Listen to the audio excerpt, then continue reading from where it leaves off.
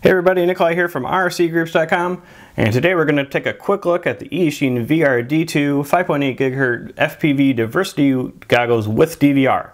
That's a mouthful, but it retails for $100 on Banggood.com, and as you can see, it is a single screen unit.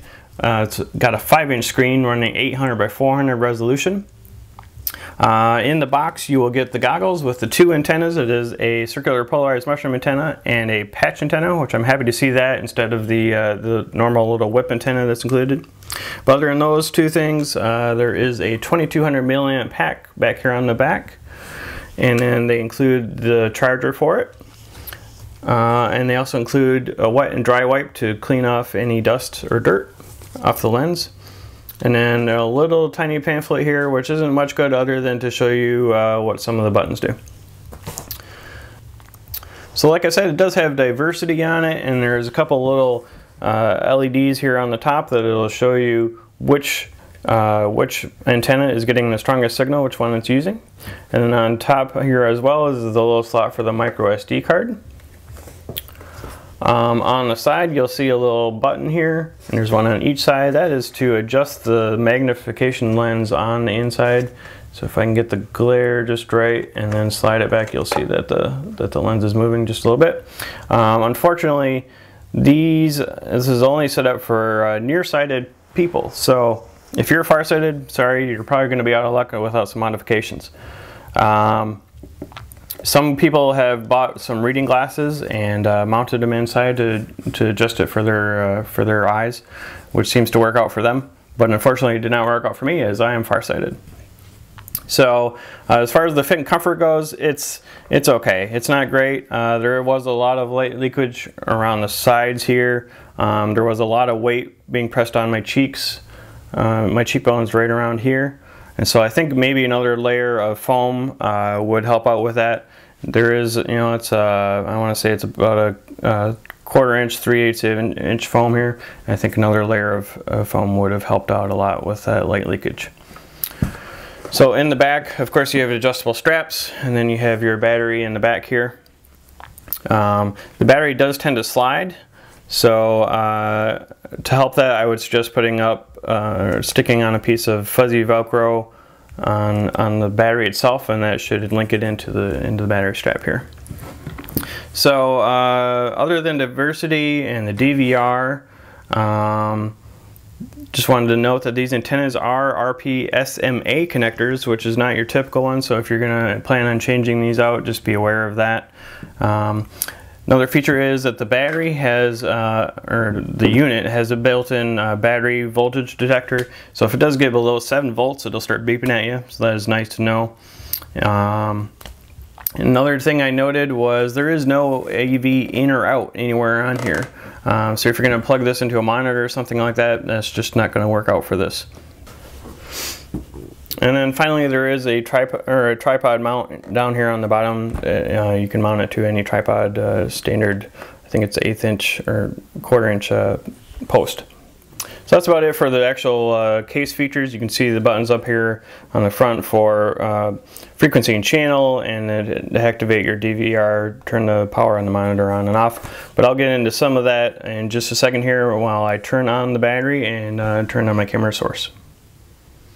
Alright, so I went ahead and plugged in my Tiny Whoop and set the goggles to the correct channel, and as you can see out the window here, we've got a nice North Carolina fall day. So we'll start off by kind of showing you what's on here. There's nothing on the actual screen right now as far as any inputs or anything like this, but if I hit the cam DVR button, you'll see on the top right it switches to AV2.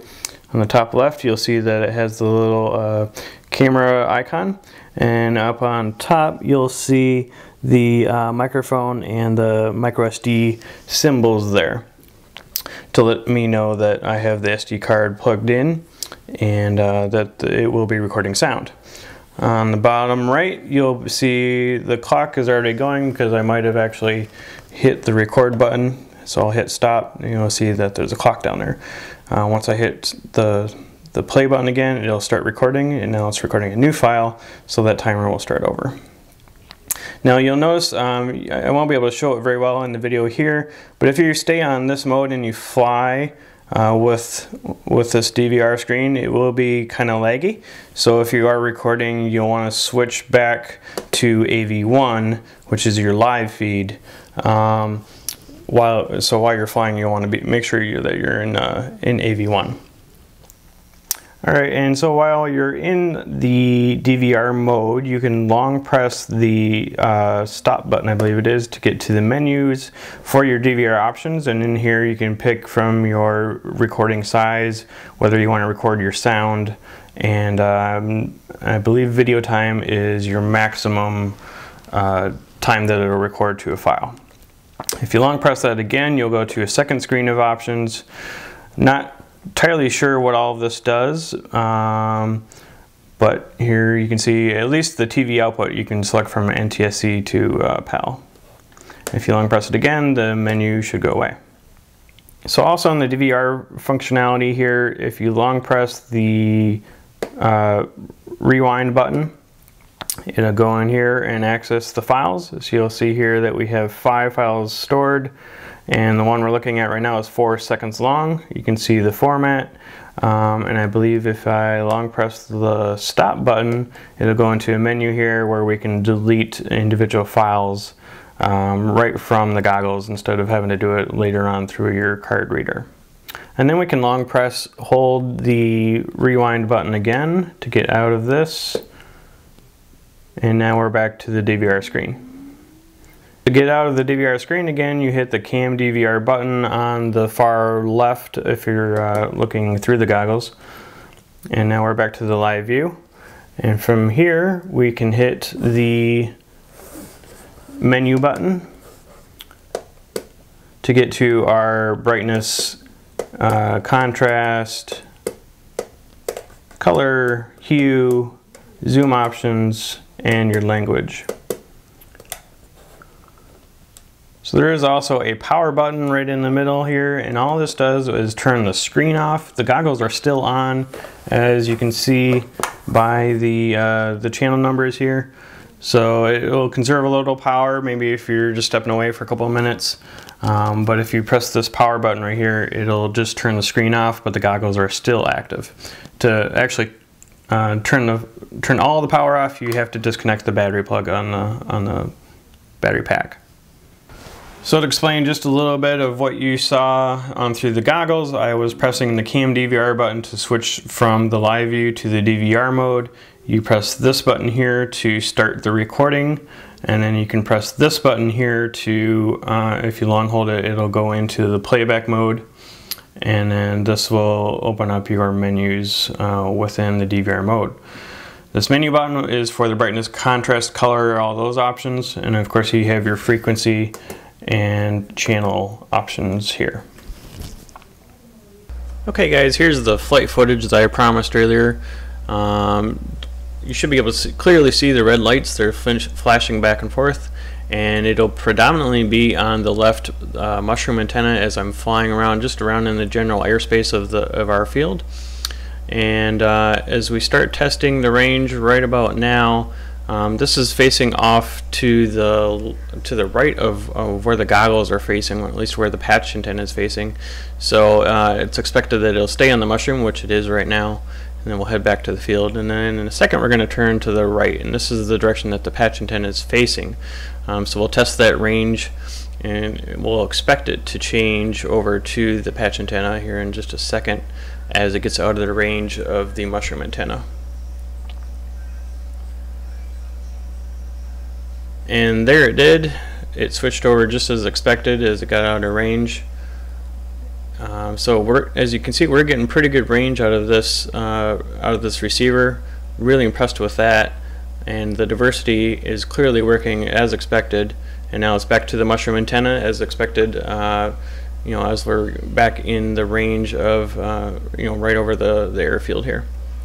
And now we're getting behind the goggles, and it should stay.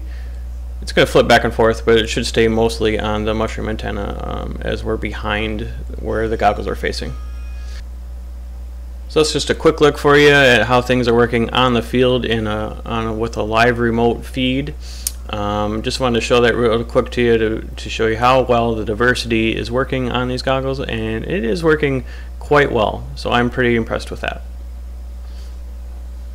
So that about wraps it up for these Eachine VR D2 goggles. Again, they do retail for around $100 on banggood.com. They are a budget goggle, so you know you're not going to get an excellent case quality, you're not going to get a sleek look. They're just going to do its job, and doing its job as far as the DVR recording. My DVRs have come out pretty nice. Earlier versions I know had a blackout issue. If the signal got low, it would actually black out in the DVR but not in the goggles. But I believe they've fixed this in the newest versions, which is the version that I've got, so I haven't had any problems with that. But again, this is a budget goggle, so you get what you pay for, but these definitely do serve the purpose. Again, if you're wearing glasses, don't expect that you'll be able to wear these, because the width of the goggle itself is actually very narrow. And if you are nearsighted, this adjustable slide magnification lens might work for you, but it might not. So again, it's just kind of a trial by fire kind of thing. But give these a look if you're looking into some goggles with diversity and DVR. It's not a bad option, it's not a great option, but check it out for yourself and see what you think. And as always, look for my full review on RCGroups.com. Thanks guys for tuning into this review, and keep your wings level.